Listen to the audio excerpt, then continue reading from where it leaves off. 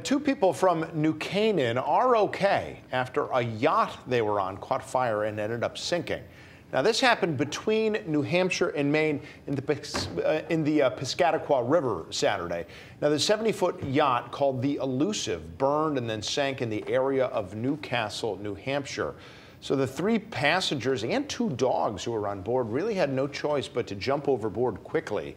The passengers have been identified as 67-year-old Arthur Watson and 57-year-old Diane Watson of New Canaan, and also 33-year-old Jarrod Tubbs of Jupiter, Florida. All of them were taken to a hospital where they were treated and released.